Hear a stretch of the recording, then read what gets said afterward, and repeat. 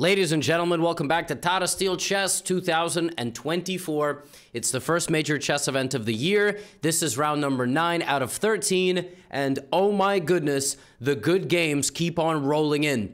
We don't have the top 3 players in the world participating by rating, and yet we are still getting haymakers. Players are swinging for the fences. World champions are winning, they're losing. A bunch of players are basically drawing 0 of their games. And in today's video, I'm going to take you through some more epic battles, some absolutely heartbreaking, gut-wrenching moments, some amazing victories, some painful defeats. Here we go. We will kick things off with the Indian sensation, Praggnanandhaa Rameshbabu, who is now officially undefeated in over 40 classical games of chess. He has not lost a game in 40 games. We have an early stages of a giga streak forming. Of course, the records are held by guys like Magnus and Ding Liren, who have gone on streaks of over 100 games without losing. Pragg plays e4. He's up against Ju Wenjun, who has had a great event, the women's world champion, playing up to a very high level. And Pragg gets us going real early as my man plays the fried liver attack. Technically, this is not called the fried liver. The fried liver is d5, ed, knight d5, knight f7. But for all intents and purposes, my man Pragg goes for knight g5. Now here, a massive disappointment as Ju Wenjun plays d5 instead of playing the Traxler. Can you imagine if she pulled up to Tata Steel and played a Traxler? Good lord. I mean, seriously, that would have been absolutely incredible. Instead, she plays d5, e takes d5, and now not knight takes, but instead knight to a5, which is the main line. Pragg gives a check, which is the main line. Black loses a pawn. All of this has been played tens of thousands of times before. And now bishop to d3. Another move is bishop to e2. Another move is queen f3. Pragg chooses this, and Ju Wenjun plays knight to d5, setting up an attack on the knight with her queen, as well as looking at knight f4 possibilities. Pragg plays h4, defending the knight. Ju Wenjun plays queen c7. All right, so there's a lot of lines here. h4 obviously defends the knight, and if black were to play h6, I would imagine white would play queen h5, threatening checkmate. But maybe not. Maybe not. Maybe he had something else planned, like maybe bringing this knight back or something. Because actually, after queen h5, queen f6, there is, I don't know. There's some very critical, crazy lines here. But okay, queen c7. Now, computer actually gives bishop h7 as a free pawn. But Pragg spends a little time and plays b3. So clearly still in his preparation. Low depth Stockfish says, go take that pawn. That looks absolutely deranged to me. But apparently it's the best move. Bishop e7. There is queen f3 threatening this. So I don't know. Pragg goes here. Anyway, main line of fried liver is absolutely insane. Knight e4. And finally the knight goes back to c3. And we are in a situation where Pragg is out of his preparation. I think here maybe bishop e7 is the only thing in Pragg's notes. Plays f5. Ju Wenjun plays f5, and now queen h5 check would run into this move king d8 instead of a queen trade, because white is up a pawn, so white would enjoy trading some pieces. But instead we have knight c3, and basically a completely insane position where Pragg is up a pawn, but his position looks completely absurd. He's got all these pieces blocking his pawns. Black has a very, very strong pawn advantage in the center, and as you can tell from the evaluation, the position is dynamically balanced. So Pragg plays knight a3 looking for knight c4. e4 played. Benji. I have a dog sitting in the room. I promise I'm not talking to nobody. And dog owners, you will know your dogs will randomly chew themselves really loudly. So I promise I'm not going insane. So e4 attacks the bishop. Queen e2 pins the pawn to the king, as well as setting up pawn to f3 and long castle. Castles, bishop a6. She goes to e6. And now Pragg is able to get a couple of pieces into the game. Let's not forget Pragg is a pawn up. If Pragg is able to simplify these pieces correctly, then he is going to be in good shape. Knight goes back to b7, and now a sophisticated move from Pragg, who takes on b7, getting rid of one of black's pieces, and now pawn to f3 first. Pawn to a3 was good. Pawn to f3 is good as well. He plays a3 a little bit later. But once he starts challenging the integrity of black's position, it's just going to be felt. Like, the pawn advantage is going to be felt. Knight to e5. Rook to e1, adding more pressure, and now he turns his eye to the g-file. And as you can see here, there is a long-term brewing attack. She gives away a pawn, he takes it, but it's just not good enough. There is not enough play to be had on that side of the board. He starts pushing out her pieces, and the attack is roaring forward. Ju Wenjun does grab a pawn back, but now a well-timed queen e5. And let me tell you, Pragg is attacking very, very aggressively. Look at his pieces, and suddenly the white position comes alive. I mean, you look at the position that he had, where everything was stuck. Black had good center control, but he slowly unwinds by trading off some of Black's major pieces, and then he turns his attention to attacking his opponent. Rook e1, Ju Wenjun plays queen d7, Pragg knight d6, Ju Wenjun rook e7, queen h2, and now just simply queen h6. The queen is unable to be captured. Queen d6. Bishop f6, that threatens rook g7 mate in a few moves, that threatens the rook. Ju Wenjun resigns. Praggnanandhaa wins an absolutely beautiful game. He is now in first place. He just beat the women's world champ. A couple of rounds ago, he beat the current world champion, that is Ding Liren. He's also beaten Magnus Carlsen. This man is the champion of champions right now. He is looking to be in impeccable form. He has not lost a classical chess game in 42 games. Now, Hans Niemann, all right? In the challenger section, looking for a bounce-back victory, plays a c5 Nimzo Indian. He's looking to play a Benoni. That is literally what he is trying to do. He's trying to get his opponent to go here, at which point he would have played a Benoni defense, and we would have gotten a very imbalanced position. But instead of that, Haruka plays knight f3. So she invites a capture in the center, and now we are in a sideline of the Nimzo Indian. It's a very interesting, it's not really a Nimzo Indian, it's kind of like a sideline of an Indian defense, just period. No pun intended, because Haruka's Indian, but it's what it's called if you look at the database. And Hans plays knight c6, she brings the knight back, plays a3, and now Hans starts instigating on the queen side with this move b5. And here there's a moment of hesitation from Haruka, who plays b3, bishop b2, and now Hans is able to push this pawn and annoy the position a little bit. Haruka plays a4. But that move locks the queen side and basically makes it very difficult for white to do something in the future. Admittedly, taking is also not a very pleasant looking move. It allows black to get an active knight, but not having all of this lockdown here would give white chances in the future. She decides to lock the position instead of playing that. Hans goes here, and now they get into a maneuvering game. So Hans puts his knight on a5 where, yeah, I mean, it's going to pressure the position for a very long time. And then he trades the bishop because that's white's better bishop, right? This is a bad bishop. The better bishop gets traded. Haruka continues to maneuver. Hans comes back and he's just going to try to seize control of the dark squares. e5. Sabotaging his control of that square. Haruka could now potentially maneuver, but it's very difficult. She goes here. The idea is to go knight c2. Hans plays knight d8 because he's also got ideas of his own. He's going to put the knight on c5 and pressure all of this. And Hans wins the race. The thing is, Hans is going to win the race of annoying his opponent. He's got all the right situation here. Look at white's bishop. This is a really difficult position. The only thing that's making this position still maintainable for white is the fact that there's no easy way to break through. So Hans starts taking more space. I mean, he's trying to take as much away from white as possible. Right? Knight d5. Now he takes with the knight. He takes with the knight because white's options are to go here, opening the c file and the diagonal, which loses, or this, which gives Hans the dominance to play with his f and e pawns. Right? Haruka could have just sort of stayed put. Probably what she should have done is gone h4, tried to lock it down and just basically say, my position's not great, but you can't beat me. Then I'll put my bishop on h3, and I'm going to be all right. But instead, she makes a very committal decision. And Hans trades, plays bishop c8, and just all his pieces come alive from a distance. He completely dominates the board, and he just does a great job here of hunting down the white position on all three sides. e4 is a major threat. The pawn arrives on h3, being sacrificed to open up the file. Haruka doesn't even take it. And now Hans just, oh my god, everything, all of it. Just a little bit of hesitancy from Haruka, and just a great game from Hans. Trades the queens, opens up the position, the rook gets in, dominance. Dominance from start to finish. Just a great game by him, all the pieces controlling, and he marches in, and white is completely defenseless. The knight can't move.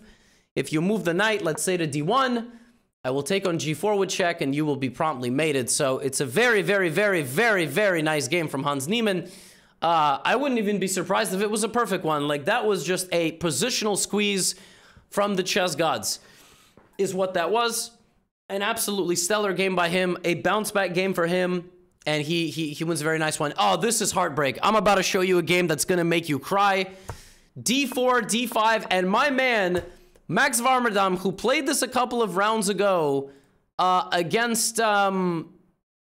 not a couple of rounds ago, literally last round against Gukesh. Do you remember that game? It was that game where it was a mirror image capture. Queen A4 was played, and then Gukesh was a pawn up. And then Max Varmerdam played like 30 moves of prep. Well, Parham knew that was going to happen, so he just plays his own line. And he plays it like this. Knight sees he can't take the knight because of the pin. So they play a position, and now both guys are out of prep. Max has to think on his own. He plays a gambit. Excuse me. He plays a gambit with black where he's a pawn down after like 4 moves. He plays it back-to-back rounds, so the guys know he's going to play it. Right? And yet, look at the position that he gets from the opening. Bishop c4.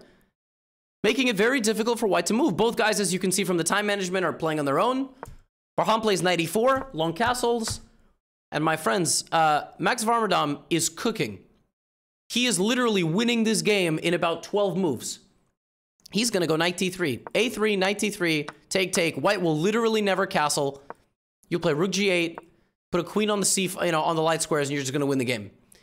So Parham Maksudlu now has to sacrifice material. He goes queen e4 and literally loses a rook. He has nothing better. He has to lose a rook. But the good news for him is that the knight is trapped. It cannot go to c2 because you'll play rook c1. So Parham Maksudlu, despite all of this, still ends up in a position, when it all said and done, where he's worse. Black has a rook for a knight and a pawn. Black is winning. Max Varmerdam just played his gambit for his goofy gambit, second game in a row, and he is just winning the game. Bishop f8. And now he's going to try to win this game by getting a pawn majority moving. If he can push those pawns, he's going to win the game. He's completely winning. Knight e4. And now, rook a2, knight f6. And here, he doesn't have to do this. Probably it's better to show a little self-control, but Max didn't want to lose this pawn. And then, you know, the other pawns are going to start rolling. So instead of doing all of that, he just says, I'm going to give this back. And then I'm going to go here. And I'm up a pawn, and I have connected passers. Now, Stockfish evaluates this as about equal, but you start moving forward. How is White going to stop Black's pawns? White has pawns of his own, but how is he going to stop the pawns? I got news for you. He's not. He's just straight up not going to stop them. Max is an absolute genius, pushes the pieces all the way back, and rook h2 and a3, and Max is winning again. Just an absolutely breathtaking game from him, playing this ridiculous gambit that is not supposed to work at top level, but it is working. Rook c7, rook h3 check, bishop f2, rook f7. And now if he just plays b4, I think he's just completely winning. But he plays bishop c5, rook c7, pawn to a2, and that's it. The pawn is just going to make it. Pawn's just going to make it. Rook c8, rook a8 check is coming. King a4. Parham just goes e6. It's the best that he can do. And in this position, you can't make a queen because I will do this. But what you can do is play king b3. The point is, if rook a8, you play king b2, and the pawn just queens. You sack the bishop for the pawn, and you win. Right? Take, queen, or rook a3 even, which cuts off the king. So king b3 is probably winning. The best line there is rook c5, queen, you try to queen, and then I can probably stop you by playing queen a8. Instead of that, in this position, Max Varmerdam plays rook a3, which actually messes up his advantage, because after take a1 queen e7, the pawn is queening. There's no way to stop it. By some sort of miracle, if you play queen e1 check, I go here, you have no more checks. Rook e3, take, rook e5. White wins because there's no way to stop the pawn. So this is completely nuts. a1, e7, and Max Varmerdam is no longer winning the game. Oh my goodness. He plays a move here. He has a lot of moves. A lot of these moves are given an equal evaluation, but this is a very stressful position. He plays queen h8, and he loses. He loses to the absolutely incredible rook c8. Rook c8. Oh my goodness, you can't take because it's a fork. So queen h7, the pawn goes up the board. There are no more checks, and white is queening. And the worst part is if rook a1 to go rook e1, I just check you and I win your rook and then I queen. I can also just block with the knight. I mean, it is absolutely heartbreaking. Parham Maksudlu fights to the bitter end, and he wins a game temporarily down a queen. And in this position, Max Varmerdam just resigns because not only is he now down a knight, he's also going to get mated soon. You can't go check because the king goes here. The king is safe. Unreal. I mean, this is so crazy. He plays this gambit twice. He's 0 out of 2. He should have been 1.5 out of 2. At the very least, he should have been 1 out of 2 with 2 draws. I mean, this is so heartbreaking. What an absolutely insane game. Max Varmerdam goes down. Parham Maghsoodlu gets a much-needed victory. Now, another game. Alexander Donchenko from Germany. Alireza Firouzja. This one is just a Queen's Gambit decline. There are no goofy gambits.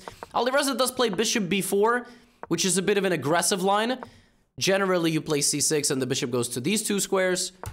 But in this game, Alireza plays a very aggressive Queen's Gambit decline. My boy came to win. Knight E4. He grabs the bishop and he has the bishop pair.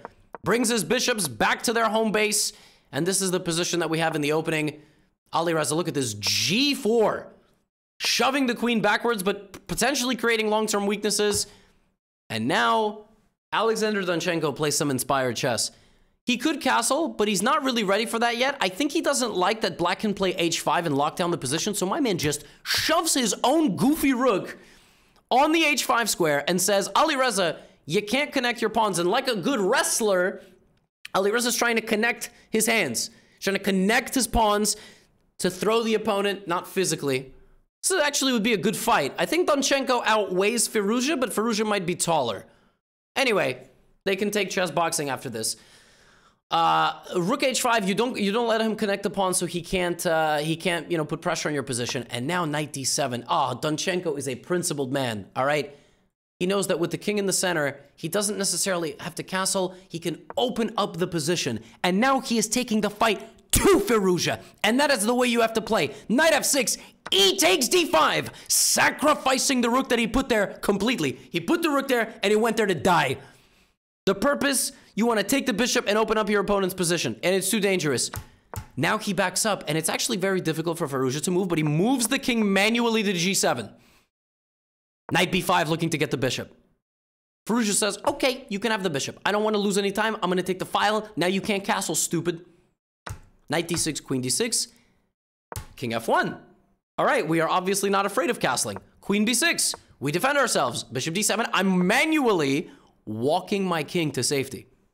Rook C8, Queen F4, and now Rook H4. So in this maneuvering game, Donchenko says, wait a minute, what about the pawn, right?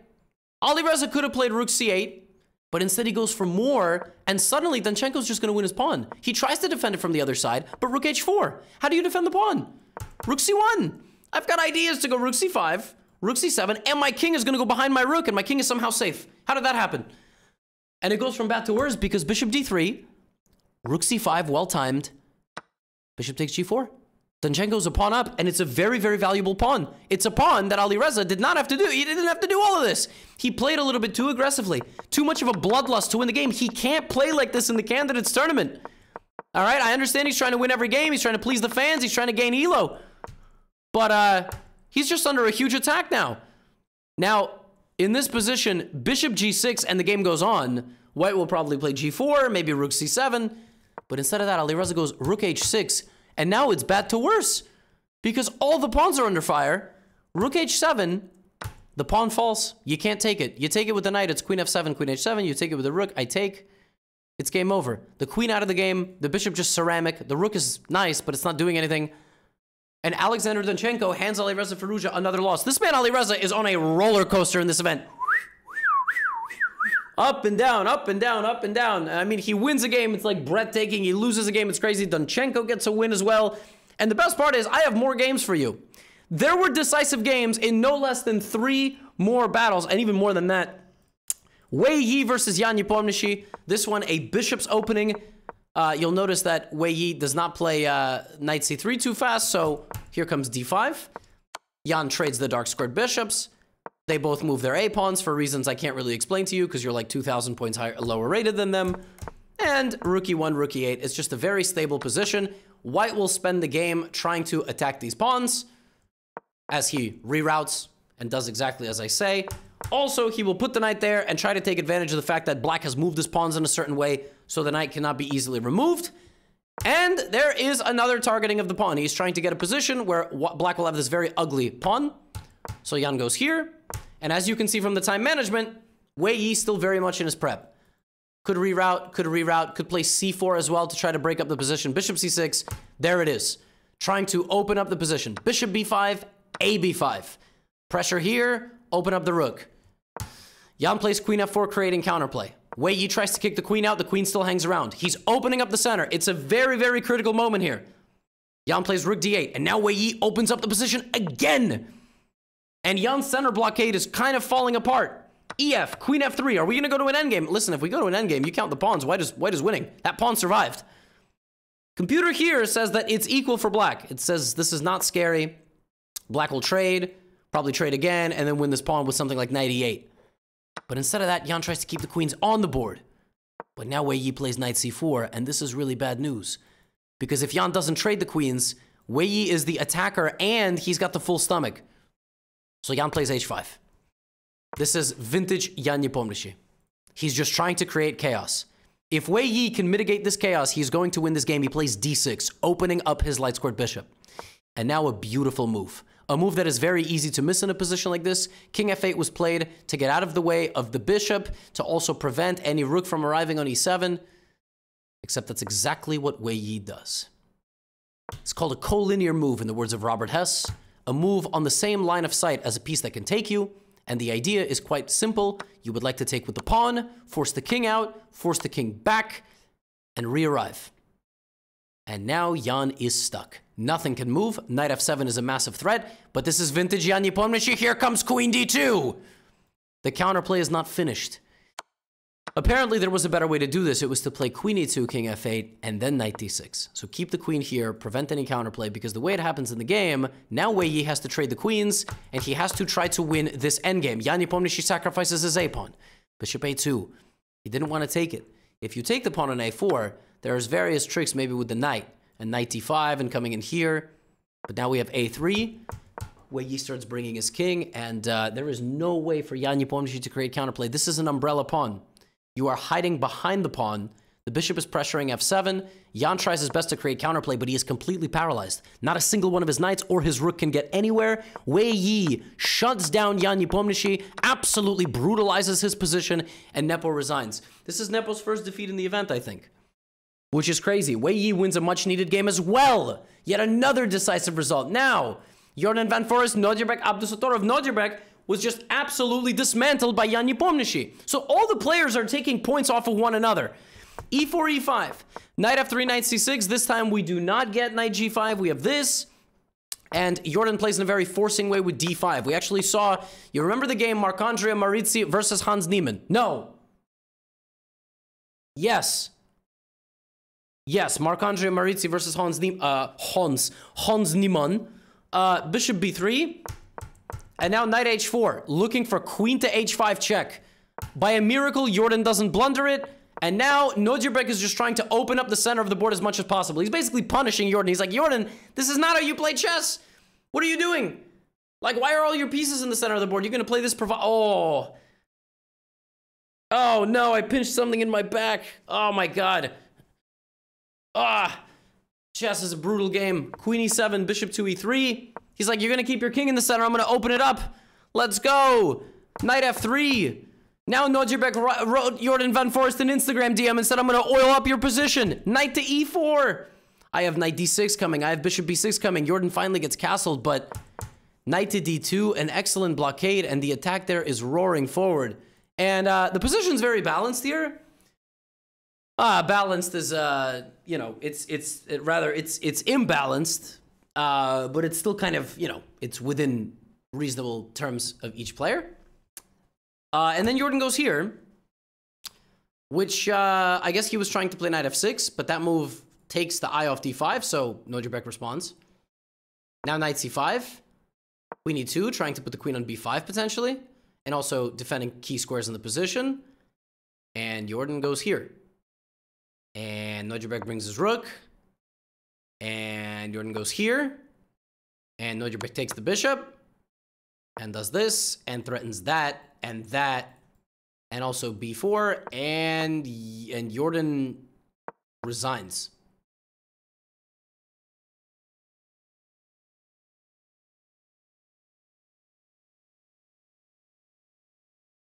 What? Yeah, according to the database, Jordan just resigned here. That... Wow. I mean, without this... I mean, is this accurate? Because, I guess he just hated his position so much. I don't... What could have possibly happened? Queen d2. Why not knight b3? I mean, I guess he was trying to... I don't know. Maybe he just really thought his position was just completely lost. I have no idea. In fact, I'm gonna go look it up.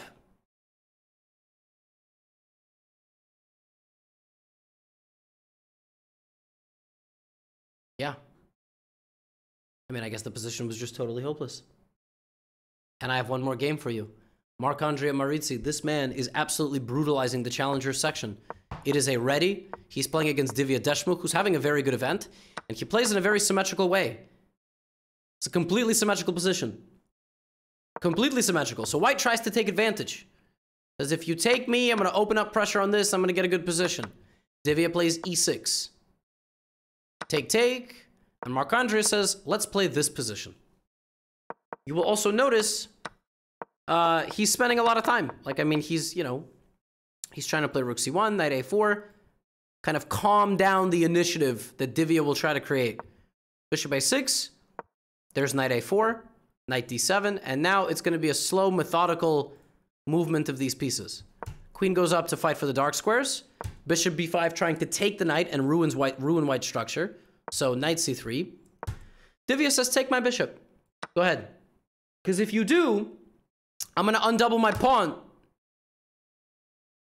Or not. She didn't want to undouble her pawns. Okay, I guess she's holding out to play c5. That makes a lot of sense. a5. Okay, she plays a5. And a4. It all makes a lot of sense. Queen goes back to b7. All right, we have a big dancer. Now, she's not going to get to play c5 now, but her position's still pretty okay. Queen d7. I'm worried about that c-pawn, though, because she never actually got rid of it. Uh-oh. Uh-oh. Oh, no, it's a massive weakness. Oh, no. Okay, rook a3 is taken. And, I mean, the c-pawn is still just standing there. And now she has to give up the knight because the pawn is too strong. Marc-Andrea could have played this. He didn't because of c5, so he went bishop e1, and I mean, yeah, the pawn falls, and that c-pawn just is a weakness the whole game. He brings his king all the way to the queen side. That c-pawn is still a massive liability. And he plays king c5, and at the end, she defends it. He plays king d6 to go here, or there, by the way, and Divya resigns because, yeah, black is completely toast. You can play bishop b6, ab, king b6. I will give you check, very important. Put the king back on the a file, and then I will go feast on your pawns. I mean, this pawn is like literally ruining black's position. c5, I can go here, remove the defense. So the fact that Divya just did not get rid of the c-pawn, and Marc-Andrea played the whole game against this backwards pawn. A backwards pawn is a pawn that is standing behind another pawn, has no pawns to support it, right? And can't move forward because the other side controls the square in front of it. So it's supporting a pawn, but it can't move forward itself. It can't actually progress in its own life. And in this game, it was the thorn in the black position the entire game. Literally the entire game. And Marc-Andrea wins. I got news for you. Marc-Andrea is destroying the challenge. He is up a full point. But you know who's not destroying any section? These guys. Nordirbek, Anish, Prague, Gukesh, 5.5. Then you got Vidit, Alireza, Weyi. You got 7 people, half a point apart from each other, and there's 4 rounds to go. And Prague is also cooking. Gukesh is cooking. Everybody's cooking. Alireza's cooking and blowing up the kitchen every other game. I don't know what to say. But I'll see you all for round number 10. Now get out of here.